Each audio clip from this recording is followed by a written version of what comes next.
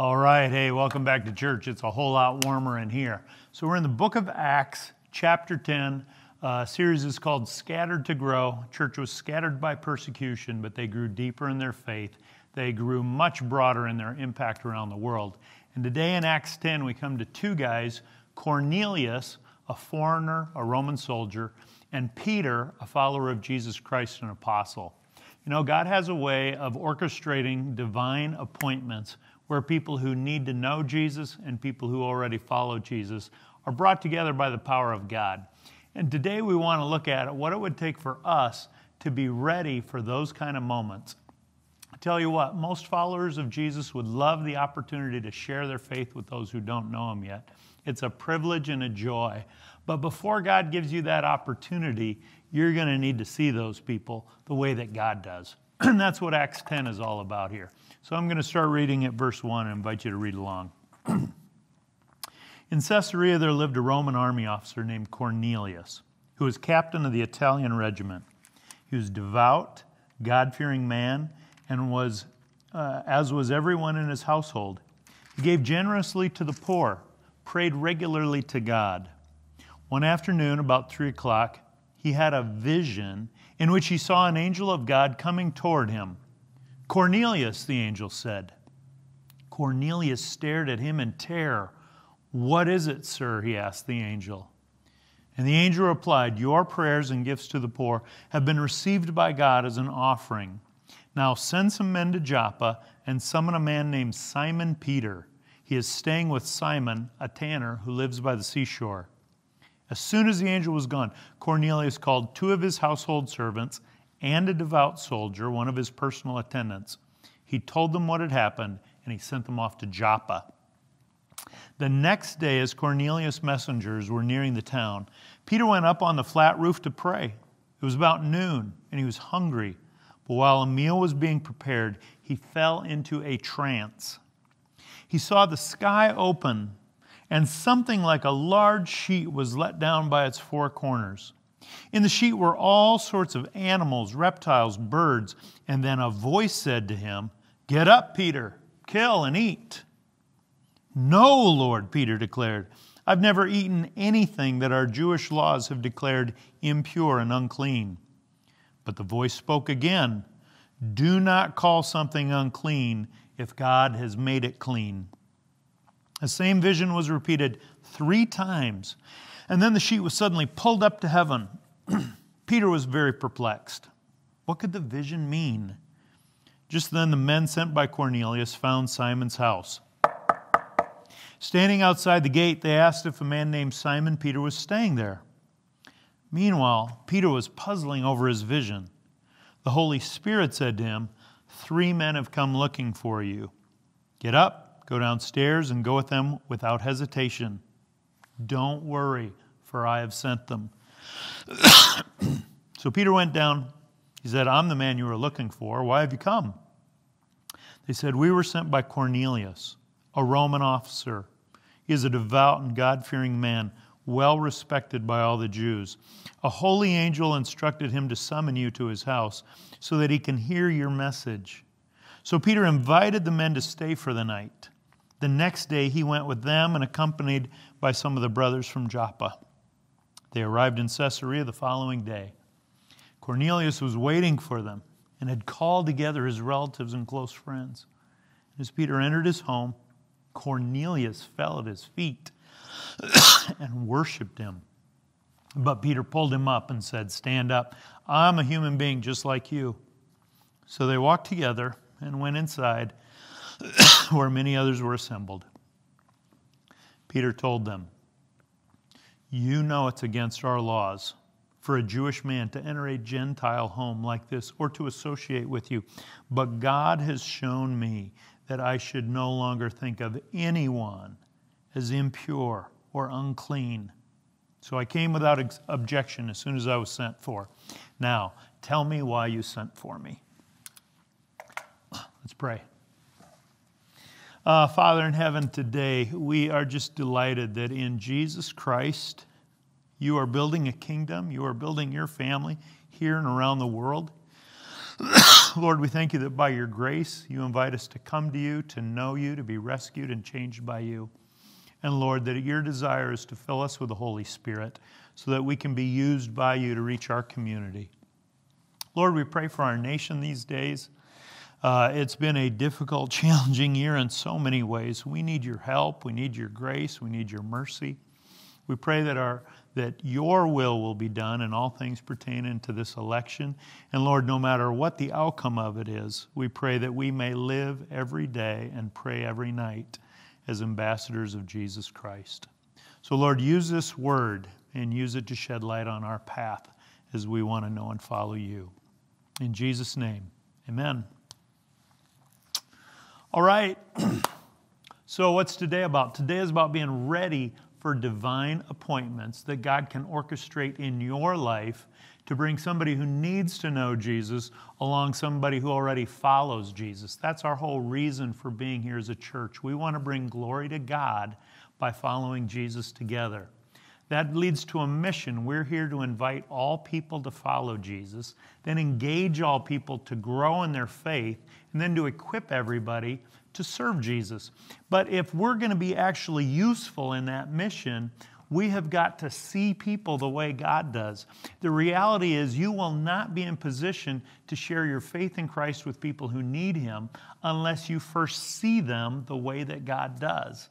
And you know as well as I do that our world today is as divided by anger and race and ethnicity and politics and violence and history and all kinds of things, as deeply divided as the world that Peter and Cornelius lived in. So today I want to take a look at three things. First, Cornelius, he was a God seeker.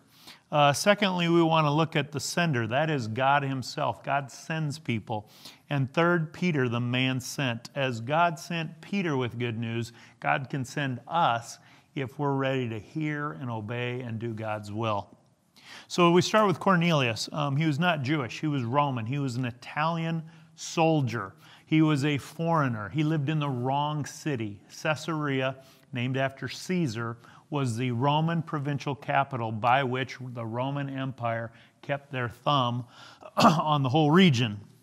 Not only did Cornelius live there, but he was a Roman officer. He was paid to enforce Roman law with a sword. He commanded men. He was there to keep the force of the empire intact, whatever Caesar's orders might be. Frankly, most Jewish people would be just fine happy if all Roman soldiers were dead and gone.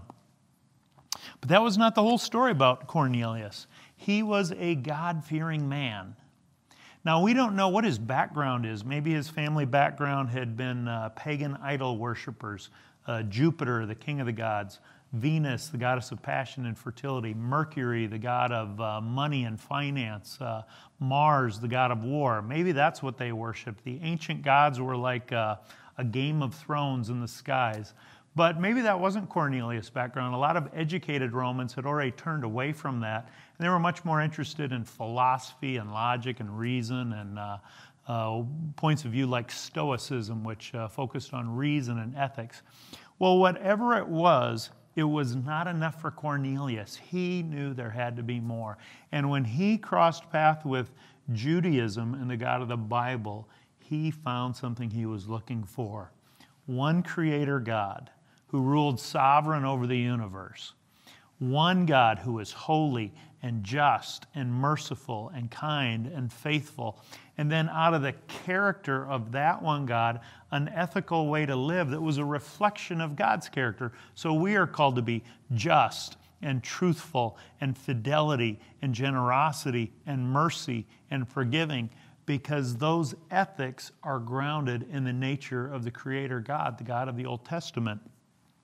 So, although he was not Jewish, he was a God-fearing man who prayed daily to God, who sought to live a life of generosity and mercy towards those in need. He was widely respected by a Jewish community that he did not belong to. He was widely respected by Jewish people who would never invite him into their home and who in turn would never go into his home because of the Jewish law. Well, all that changed dramatically one day when God decided to do some sending, and he shook up Cornelius' world during his prayer time with this angel who comes with a command: send men to Joppa, find Peter, he's got something to say. Cornelius, being a good soldier, knew how to listen to orders and he knew how to give them, and immediately he responded to the direction of the Lord. So I want you to understand that God sends people. God stirs up people's heart. God reaches out to people, sometimes in unique and extraordinary ways. He had clearly already been at work in the life of Cornelius and his family. He had clearly already been at work in the city of Caesarea before Peter ever gets there. God is at work. We said it last week in last week's message. God does stuff. And one of the things that God does is he stirs in people's heart. He creates a hunger. He creates a thirst for himself. He creates a longing, and that moves people to seek God. And the Bible says that if we seek God, we will find him. In fact, not only does it say that, it says that God is seeking us like a shepherd coming after lost sheep. So if you want to be a good news person, take a load off your shoulders. This is not on you. This is not all on the church's shoulders. God is already at work in the lives of people around us. And the issue for us is to be ready for the people that God sends our way, and then to be ready for the people that God will send us to. Because God is going to orchestrate divine appointments where people who need to know Jesus and people who follow Jesus are going to get to come into a meaningful relationship. Well, Cornelius was already prepared, but Peter had yet to be prepared. Peter had to be prepared to be a man sent. He's already a follower of Jesus. He's already been a bold preacher. He's already been willing to face persecution. He's already seen friends of his martyred. He's already left his homeland to follow his calling. He's already seen mighty movements of God. And yet, Peter does not yet see people the way God does. He does not yet see a Gentile world that God wants to reach with the good news of Jesus Christ. So he's hungry, he's on the roof, he's having prayer time, and God rocks his world in order to make him a man who's ready to be sent. So what is this vision about? He's praying, he sees a sheet coming down. The sheet is covered with all kinds of animals. Now, in the Jewish law, animals could be divided into two categories. Clean, pure animals were available for food and for sacrifice. Vast majority of animals in the world were considered unclean, impure. You would not sacrifice them to God, and you would not eat them. Now, in our American mindset, we tend to think about diet and health, and that's really not the concern of the Old Testament. The concern of the Old Testament is that God was creating a people devoted to him, and in order to be at work in their lives, he needed to keep them separated from the pagan Gentile nations around them. And so food laws, along with much of the other laws and restrictions of the Old Testament, were in place to keep the Jews, God's people, apart from non-Jews. If you think about it, you're never going to get into a relationship, you're never going to have a friendship, you're never going to become family with people who you can't sit down and share a table with. We've often said around here, Pastor John says it all the time, food helps build fellowship. Food is a vehicle for creating relationships. Well, that was true in Old Testament law, but the law was designed to keep Jews together, but keep them apart from the rest of the world. So God says to Peter, get up, kill and eat. And the problem is, there's all kinds of animals that he can't kill and eat there. Not according to the law, not according to every teaching, tradition, Bible story he's ever heard in his whole life. Because, yeah, you got goats, but you also got horses. You got sheep, but you got camels.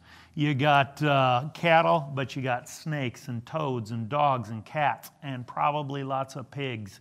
And in all this, God is saying, get up, kill and eat. Well, not only are the animals unclean in and of themselves, but Jewish law laid out the way butchering needed to happen so that the food was clean, that it was kosher. Peter's not at all in position to do that. In fact, Peter's living in the home of a tanner who touches dead animal bodies all the time. Peter's already living in an unclean household, and now he's being told to eat unclean food, and he just absolutely revolts and says, God, I've never done that. And here's where it gets serious.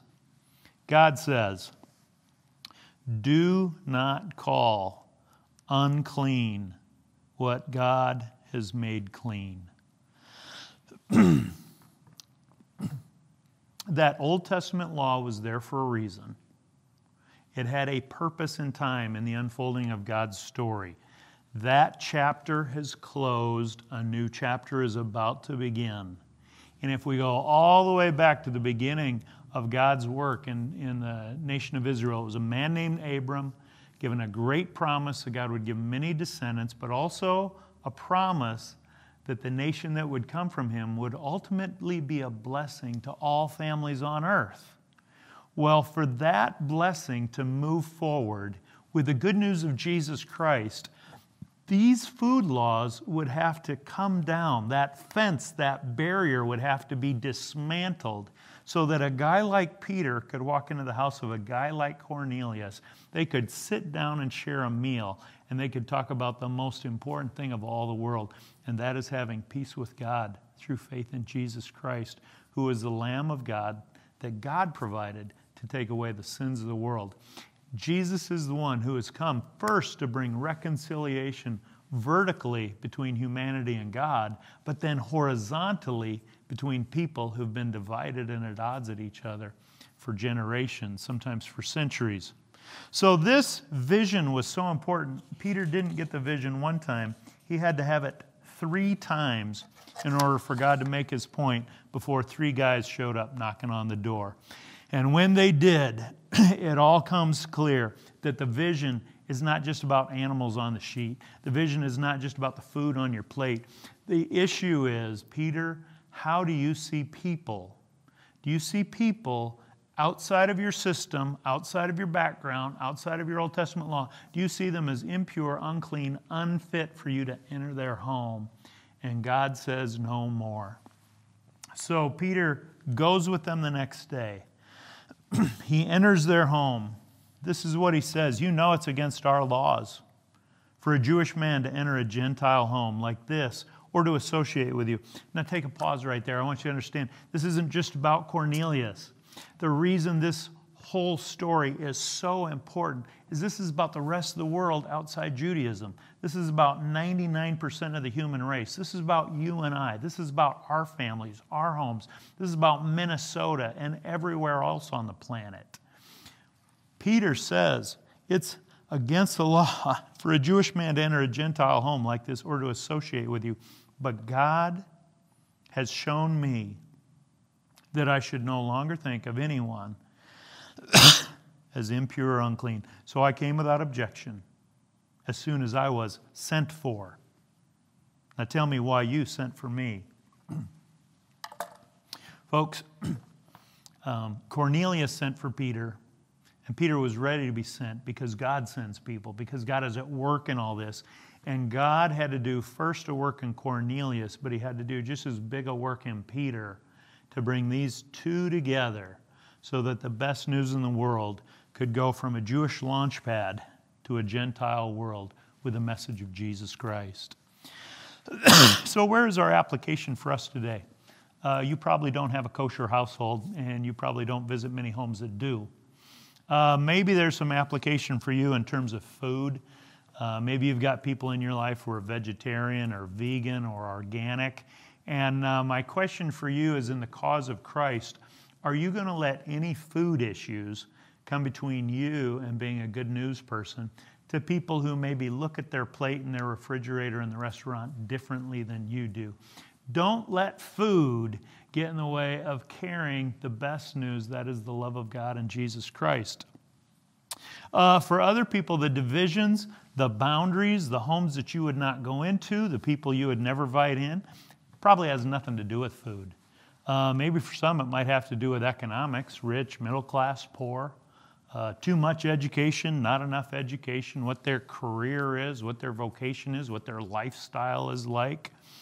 It could be language, it could be ethnicity, it could be 100 things. People are great at creating divisions. God is great at breaking down barriers. So for me, here's the biggest one today. You all know this is election week in the U.S. of A. And I think we all have a pretty good idea of what this year has felt like. We have not felt like the United States in a long time. We have definitely felt more like the divided states of America. For my own self, personally, I think today in our secular society, where so many people are influenced by so much that is worldly and is not of God, politics have become like a pseudo-religion. It's the main source of your identity. It's your hope for the future. It's your place of prosperity, security. It's what you're willing to fight and, if necessary, even to die for.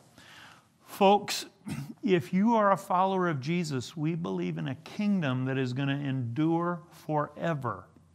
Nations and empires like Israel, like the Roman Empire, like the USA, these are the things that are temporary. It is the kingdom of God that will endure forever.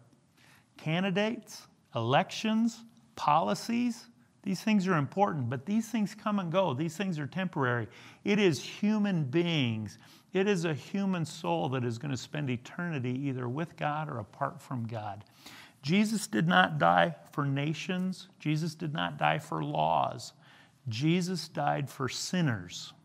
Jesus died for guys like Cornelius, a Roman, and everybody in his family. Jesus died for a guy like Peter, a sinner, and all of his friends and family.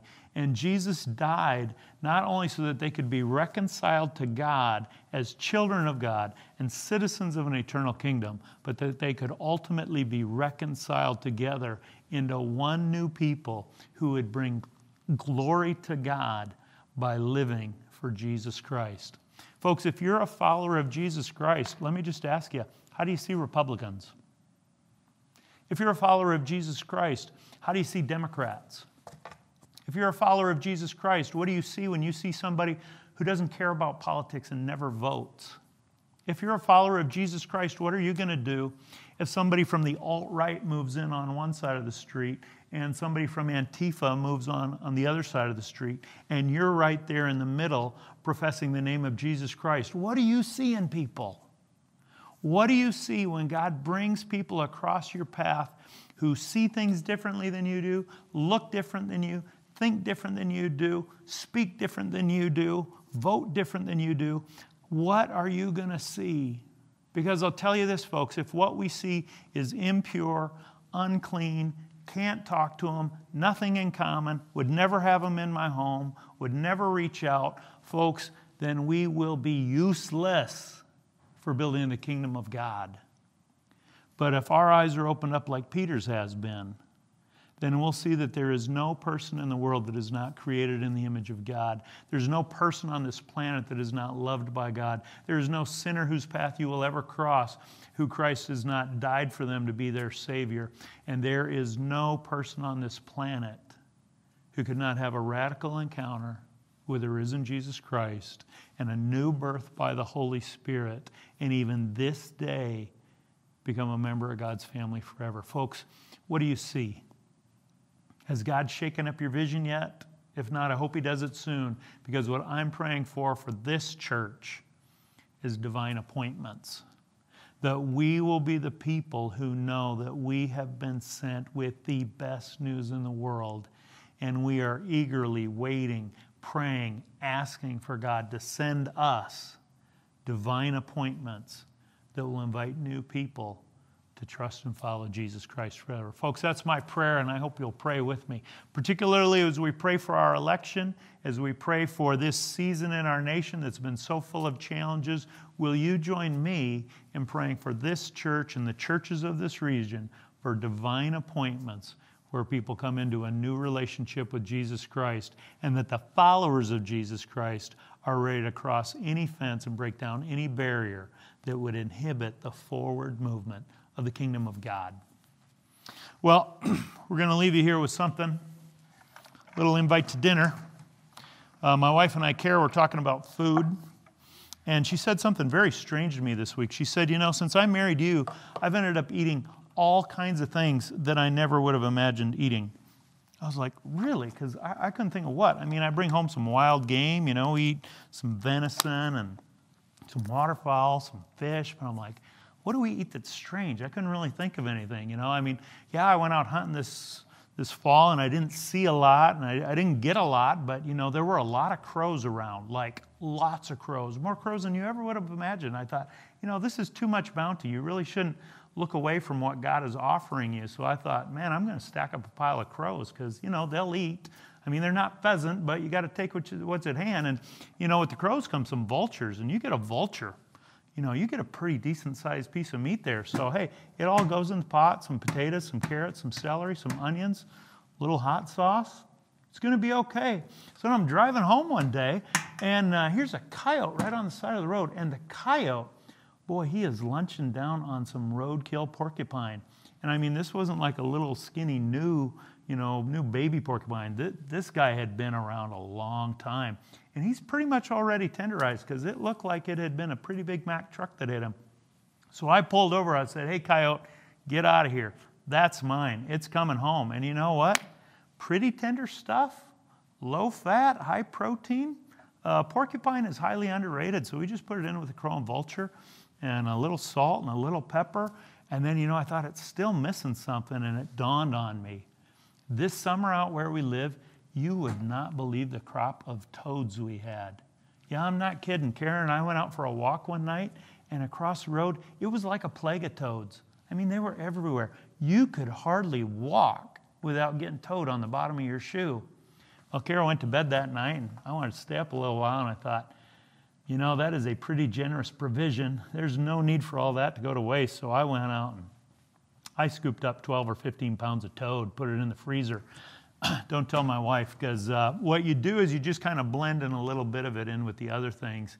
And it's kind of like a filler. It doesn't have a lot of taste, but it's surprisingly low fat. So anyway, it's all in the pot. It's all ready for dinner. And my question to you is, are you ready to come over and eat tonight? Oh, because it's cooking up good. It's going to be great. And some of you might be rolling your eyes. You might be curling your nose. You might be saying, "Ooh, that's disgusting," or "Oh, I would never." And I would just say, don't curl up your nose and don't write off if the Lord says it's what's on the menu. It's clean. It's good. It's going to be great. Folks, remember, Acts 10 is not about critters. It's not about the food on your plate. It's about what you see in your neighbors, your family, your coworkers, your fellow citizens, people here close at hand and people on the other end of the world. What do you see when you see people? Folks, if you see people the way Jesus does, then you're ready to be a good news person. And if you don't see people the way Jesus does, if you're still going around life saying impure, unclean, nothing in common, couldn't possibly talk to them, they're the bad guys, we're the good guys. Hey, if that's you, then just get ready. Because like God shook up Cornelius and he shook up Peter, God could shake up you. And God will do whatever he needs to do in our life to get us ready to obey him and step out into a world that he loves. The great news. God loves you. Christ has already died for you. Christ is risen from the dead. You could trust him today and have a relationship with God that will change you from the inside out, your destiny forever, and make you a peacemaker in a world desperately divided. Let's pray. Father, only you can do the supernatural. We can study, we can look for opportunity, we can plan, but only you create divine appointments. Lord God, I pray that you will. For this church, for the churches in our region, across Minnesota, across the Northland, around the world, Lord God, we pray for divine appointments. But Lord, before they come, may we be ready. May we see in people what you see. May you change our vision, change our mind, change our hearts. In Jesus' name we pray. Amen.